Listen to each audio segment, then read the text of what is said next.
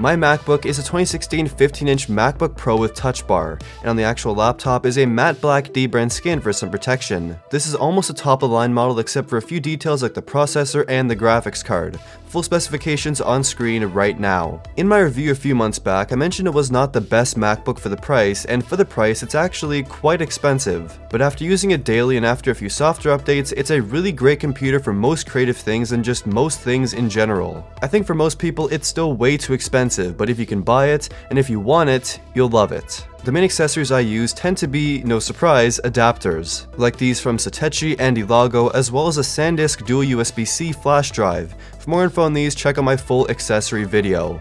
And now, for the software that I use daily. First I want to talk about a super cool subscription service called SetApp, which is basically a futuristic take on the Mac App Store and a great alternative. These apps include some popular and favorite titles like Clean My Mac, Polar, Screens, Flume, Blogo, Capto, Downy, and a lot more, plus more that are constantly being added. It's just $9.99 per month, and it's a good deal considering buying all of these apps would probably cost a lot more. Each app here is quality and hand-picked, so don't be a random mess of useless apps, and you can definitely suggest the apps that you want part of the service to the SetApp team as well. After downloading SetApp, the apps live in a folder that can be easily accessed. For more info and a 1-month free trial, hit the link in the description down below, and thanks to SetApp for sponsoring this video. Besides those apps, the app I use the absolute most on my Mac is Final Cut Pro 10. I use Final Cut as it's extremely easy to use and is very close to the software that I was using when I was 6 years old, which is iMovie, so I'm pretty used to the overall layout. It is a very powerful video editor, and I'm quite fluent in it so far, but I'm always learning new things. And besides Final Cut, I use Adobe's CS6 software for motion graphics, thumbnails, and design work.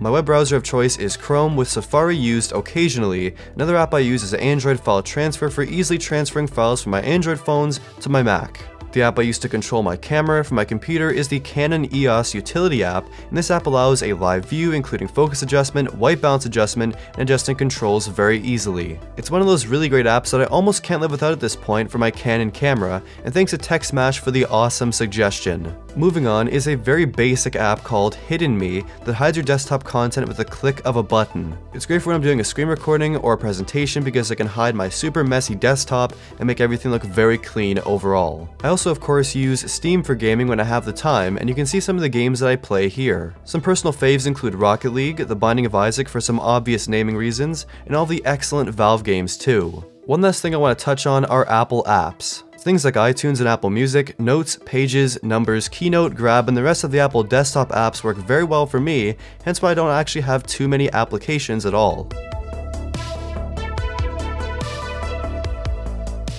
And that's it for this video. So what do you think of my MacBook Pro? Let me know in the comments down below. Like the video, subscribe, and of course, hit that Taco Bell. Thank you for watching.